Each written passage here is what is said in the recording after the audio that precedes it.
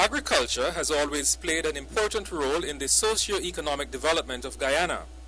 Its neighbors in the 15-member regional bloc, CARICOM, have always looked to Guyana, with an estimated 3.3 million hectares of agricultural land, as having a vital role in the Caribbean's thrust towards food security. But Guyana is being robbed of some of its prime agricultural land, and officials say climate change is to blame. The seawater we know is saline, and once saline water gets on the land, it's very difficult for that land to recover for crop production, because there's nothing we can do in terms of adding any kind of amendment to correct soil salinity. The land will have to be left for over a period of time until that salinity is lost. Cognizant of its vulnerability, Guyana has come to recognize the importance of mangroves, especially for coastal areas. Approximately 90% of Guyana's population lives on a narrow coastline strip approximately 1 meter below sea level.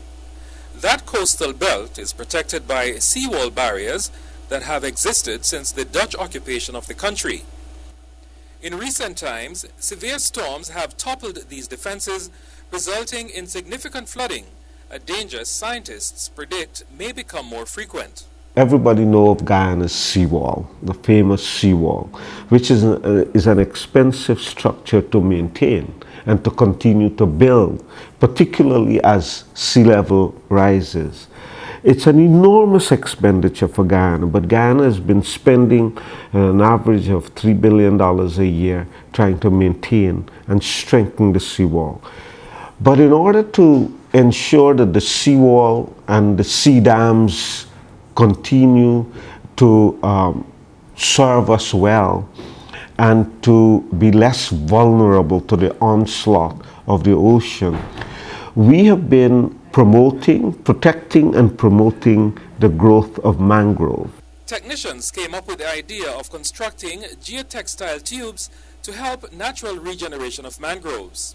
Guyana has about 80,000 hectares of mangrove in place right now, and over the last 3 or 4 years, the country has been accelerating the growth of mangroves, many of which were lost 20 to 30 years ago.